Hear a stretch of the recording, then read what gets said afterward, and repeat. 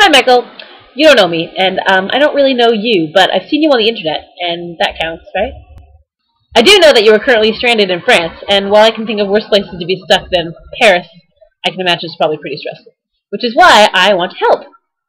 I happen to be going to Paris in about a week via London. So, if there's anything you want from England, like some sort of favorite candy, or clean socks, you can tell me, and I can get it for you, and I can bring it to you in Paris. I don't even know if you'll still be there in a week, but if you're still there, May 1st through 4th, then I can bring you something. Now, while this may seem like a totally selfless act on my part, which it mostly is, I will be honest with you and tell you that I'm going to Paris by myself, and I don't know anybody, and I'm not going to know anybody. So, you know, meeting somebody whose face I recognize, hey, that would be fun.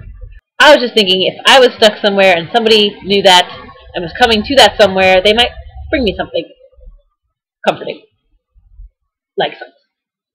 Now, it's entirely possible that you are enjoying your time in Paris and you don't need anything at all. If this is the case, just ignore this video altogether. If, however, you would like something from England brought to you via train, message my profile and I will bring it for you.